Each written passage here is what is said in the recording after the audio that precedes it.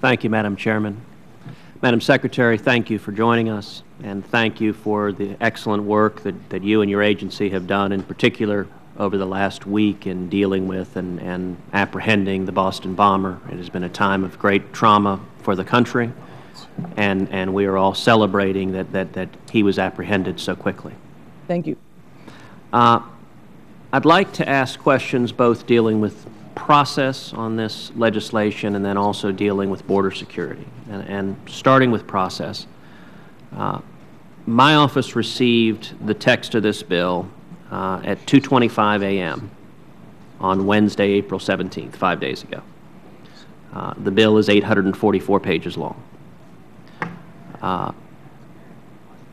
It is dealing with a very complicated topic. And my first question is, when did your office receive a copy of the bill as filed? About 3 o'clock in the morning. I think that's about right. In the 5 days since then, when you have obviously been heavily focused on matters such as the Boston bombing, and quite properly focused on matters such as that, have you had the time to read all 844 pages of the bill?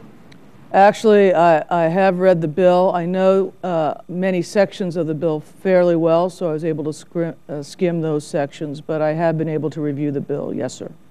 Well, okay, then that has been a busy weekend for you. Yes, sir, very busy. Let me shift to the question of border security. Metrics of border security are sometimes interesting because at times public officials point to an increase in apprehension as demonstration that border security is working well. At other times it seems officials point to a decrease in border apprehensions as evidence that border security is working well. And I guess I'm always a little skeptical of a statistic that, regardless of what it demonstrates, proves the end being put forth. Let me just ask an initial question. Have apprehensions increased or decreased? From when to when? From, say, this year to from last year to this year. Overall, apprehensions have stayed the same, except with respect to the southern Rio Grande Valley, where we have had an increase, primarily in illegal immigrants from Central America, not from Mexico. And I can give you kind of chapter and verse on all that's being done there, but it's basically stayed the same in all the sectors except for that one geographic area. Well, I guess I'm a little puzzled because earlier this month you told reporters in Houston, and I believe this is a quote, "I can tell you, having worked that border for 20 years, it is more secure now than it has ever been. Illegal apprehensions are at 40-year lows." That is true. I mean, and so I want to understand it. It goes back to the point I said that sometimes saying apprehensions are down is signs of success. At other times, the argument seems to be apprehensions are up.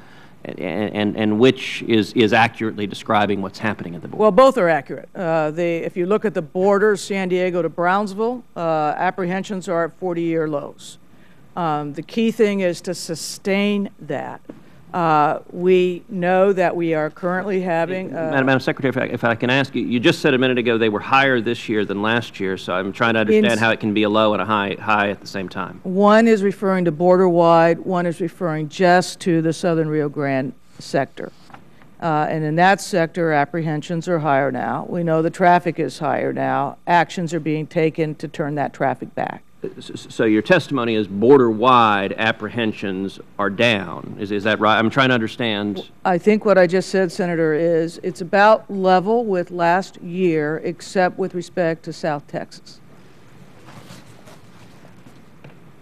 How does DHS measure border security? Prior to fiscal year 2011, DHS used a metric called operational control, and as I understand it, DHS is not using that anymore. Obviously, this bill relies upon DHS having a sound metric for who is attempting to cross this country illegally and who is being prevented from doing so or apprehended. How does DHS actually figure out what's happening and measure success, and as a component of that, why is it that the department no longer uses the metric of operational control?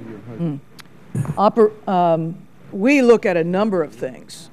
We look at apprehensions, but not in and of themselves. We look at crime rates. We look at seizures, both inbound and outbound. We look at reports from those on the ground at the border.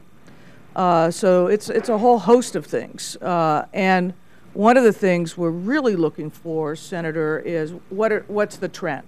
Is the trend pretty much all in a positive direction, meaning the border is more secure or not? And so when we look at all of those things, then we can also make decisions about where we need to put even more resources. Thank you. So, for example, right now, we know South Texas is problematic for us, but we're already and have been moving more technology, manpower, et cetera, in there. I bet we'll see those numbers shift very quickly. Senator Schumer.